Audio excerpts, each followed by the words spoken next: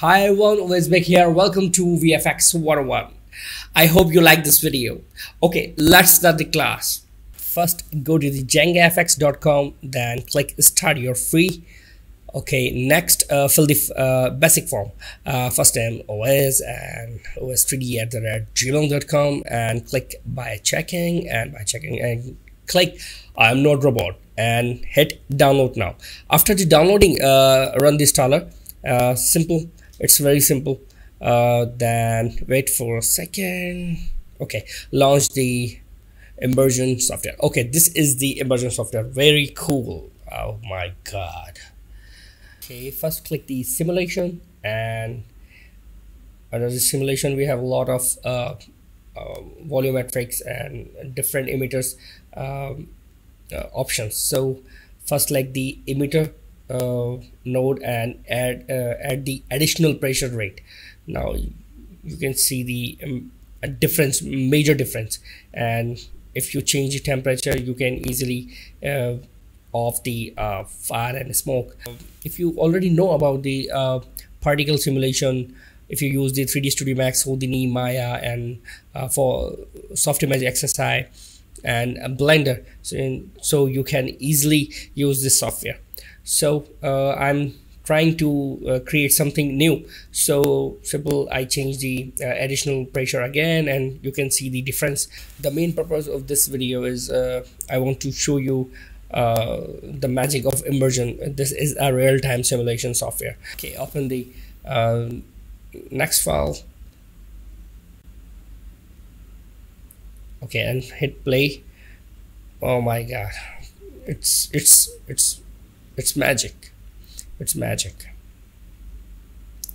So what are you waiting for? Go to the jengafx and download the software and create a stunning visual effects. Okay, let's create tornado, fire tornado. Open the tornado file. Okay, hit spacebar to play. Nice. It's really cool. Awesome. Oh my god, awesome. Okay, it's a real-time simulation. Okay, first, if you want to add some fire, click the emitter properties and change the fuel rate. And okay, the fire is add. Okay, then add some more fuel rate. Cool.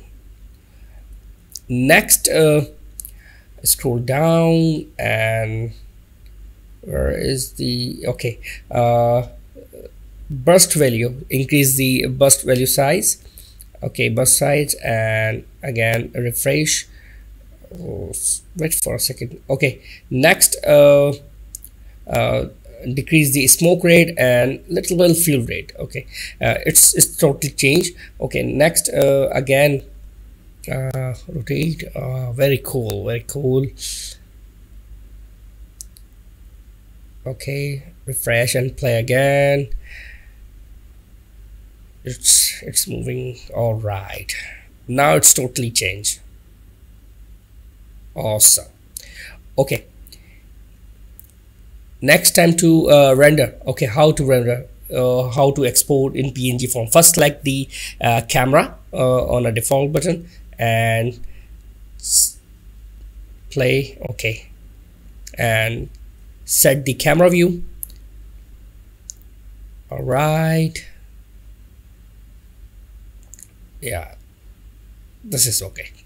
And okay, again, click the preview button and select the capture scene and add render combine node, and right click node graph and add the export image and combine the R to R, means RGB alpha, R to R, G to G, B to B, and A to A, and click the export sequence and use absolute frame. Okay, next I want to add some frame number, sorry. So I double click and 280 frames, type the 280 frames, and next I want to change the resolution. Frame rate size. So first I select the output folder and select the PNG format and change the sprite size 1280 by 1080.